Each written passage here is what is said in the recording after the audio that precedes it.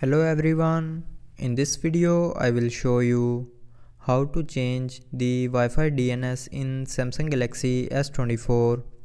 So before starting the video, don't forget to subscribe the channel and also press the bell icon. So first of all, open settings.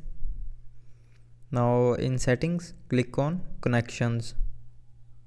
Now in connections, click on your Wi-Fi and then click on the settings icon with your connected Wi-Fi connection.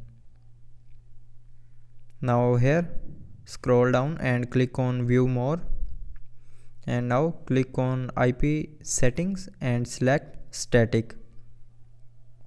Now after selecting static, scroll down and from here you can change the Wi-Fi DNS. So just simply tap here and remove your previous DNS and enter your new DNS. And after entering new DNS, click on save to save changes. And then you can also add a second DNS for backup. And then click on save. So now the DNS of Wi-Fi is changed. So that's how you can change the Wi-Fi DNS in Samsung Galaxy S24.